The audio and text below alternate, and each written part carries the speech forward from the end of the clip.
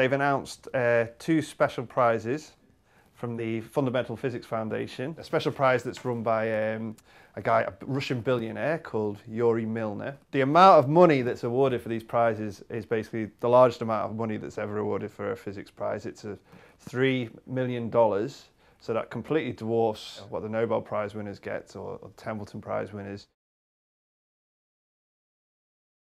They've announced two special prizes today, one to Stephen Hawking and the other to 7 CERN physicists. It's a committee that basically decides who's going to get the prize for the subsequent year, and that's made up of previous prize winners. So there's a bunch of people that got it in the summer, and they've got together and they've decided like who's going to get the prize next year. Well, they've decided who's going to be nominated, but also they're allowed to make a little special recommendation in certain cases where it's not part of the main prize, but they just decide that somebody deserves a special prize, and it's for the same amount of money.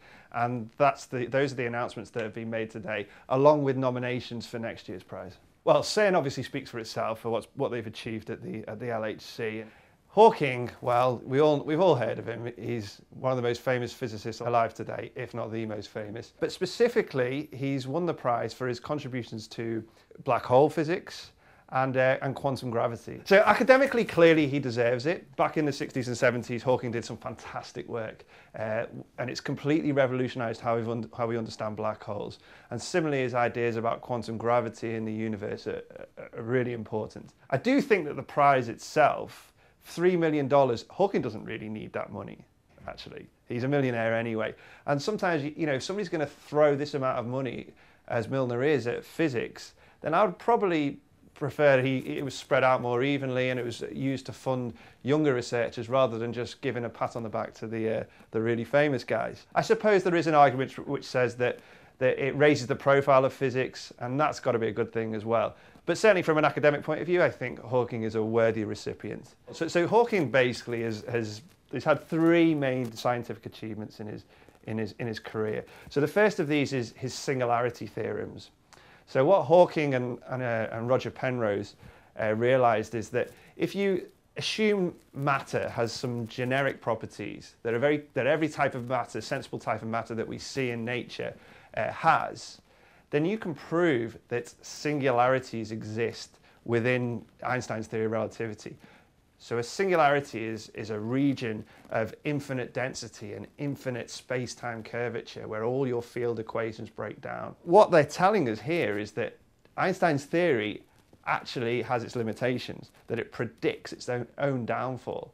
The second thing, another place where you get these singularities, of course, is in black holes. At the center of a black hole, a star collapses and it forms one of these objects. People often say black holes are black, that literally no light can escape because the gravitational field is so strong. But what Hawking realized, and this is probably his greatest achievement, was that when you apply quantum mechanics, particularly to the event horizon of a black hole, then you can get particle creation on sort of either side of the event horizon. So you have a particle and an antiparticle literally pop into existence. So the particle escapes and the antiparticle falls into the black hole. And this process allows a black hole to actually radiate, to actually give off radiation, which, as you said, is Hawking radiation. And a black hole will actually, it can radiate away as a result of this process. Although we still don't understand the end point of that evaporation process. We know that it will radiate, but what happens at the end, actually, when you get to a very small Planckian-sized black hole, we don't really know what happens there. Tony, I thought black holes have never actually been observed. So how do we know Hawking radiation is correct? So we don't know Hawking radiation is correct, but this is one of the points of the prize. So there is no experimental proof of Hawking radiation. It's possible that we might produce a black hole at the LHC, and if we did, then we'd detect the Hawking radiation. That's how we would know it was there. And then we'd say, okay, right, give Hawking the Nobel Prize, right?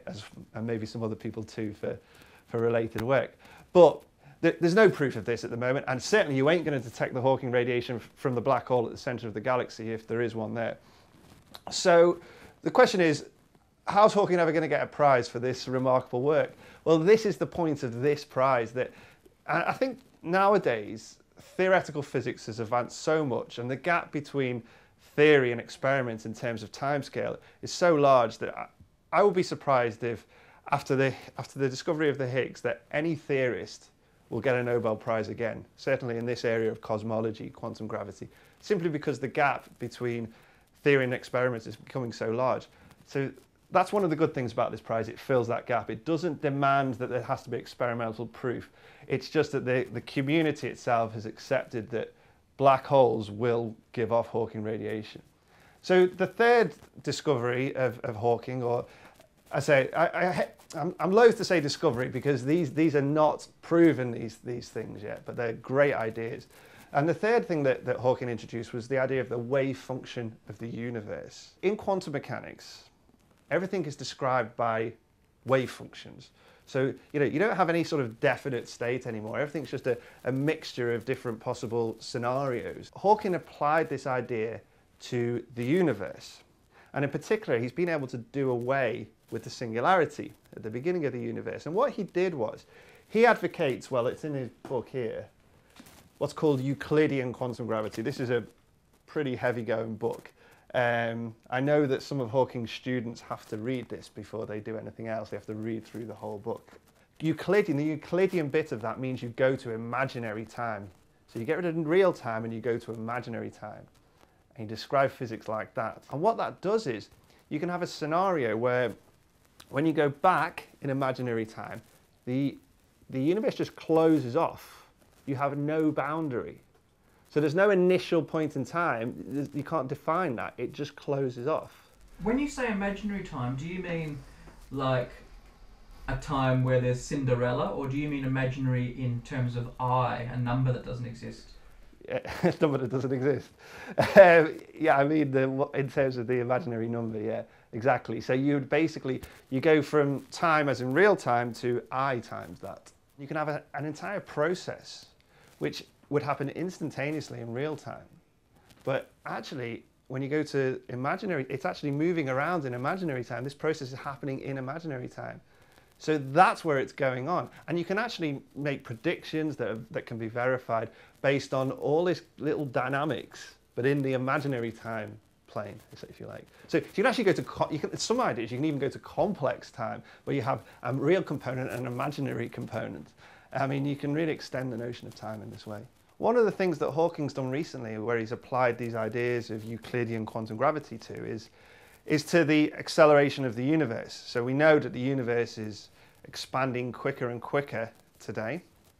And normally we attribute that to a positive cosmological constant, a positive energy of the vacuum.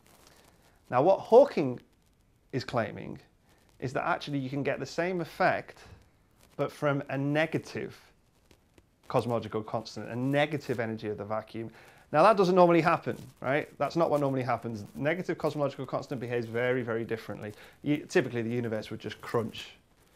But he's saying that actually you can get this cosmic acceleration out of it, and that's really weird. Well, I know that he does his calculations in his head, which I just find just astonishing, absolutely astonishing. I mean, so there'll be a pile on here of just calculations. Like this is a 15-page, calculation. He does that in his head. It's unbelievable. I just find it astonishing. So Hawking, obviously, he's this great guy and astonishing physicist.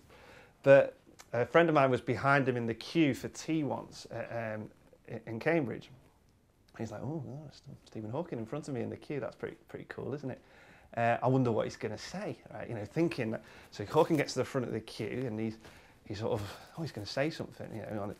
And then he said, tea, please. So that was all a bit disappointing for. So I don't know what he expected, some sort of dramatic insight into, the physics of tea or something, but he just got tea, please. So he is a normal person as well, I think is the point.